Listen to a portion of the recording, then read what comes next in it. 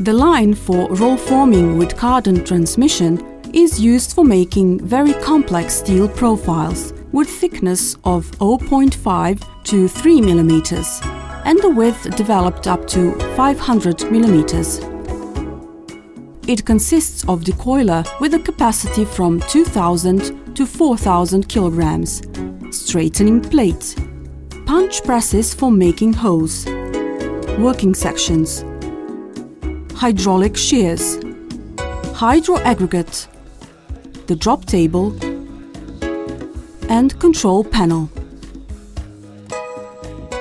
The machine has a central system for cooling and lubrication of profiled rollers, which simplifies the production of the harder and thicker steel plate profiles and profiles of more complex shape. The number of stations for roll forming depends on the complexity of the profiles, and it ranges from 10 to 20. The total install capacity ranges from 10.5 to 37.5 kilowatts. The speed of roll forming ranges from 10 to 50 meters per minute.